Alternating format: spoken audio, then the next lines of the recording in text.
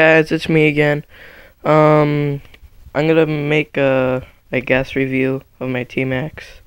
So this is a Proline body. It's I forgot, I think it's a 1960. I don't fucking know. Well, anyways, here is the car. It works, I think, but it doesn't have any gas in it because the whatchamacallit, the engine was flooded, so I needed to unfill it. So yeah, but now it works because the glow plug, it lights up both of the lights.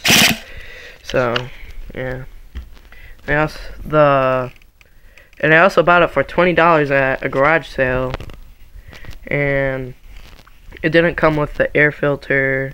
It didn't come with a new spur gear. I think it's called spur gear, and it didn't come with this. So, but it is 27 megahertz.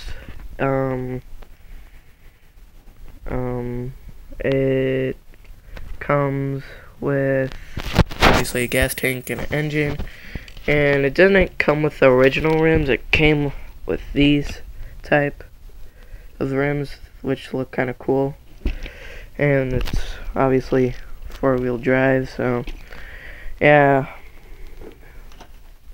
the remote, it's a top qualifier. It has 3 channels right here. It obviously works. So, and 27 megahertz. So I'll try to open it. It also takes 8 batteries. So yeah. Thanks for watching, guys. I'm out.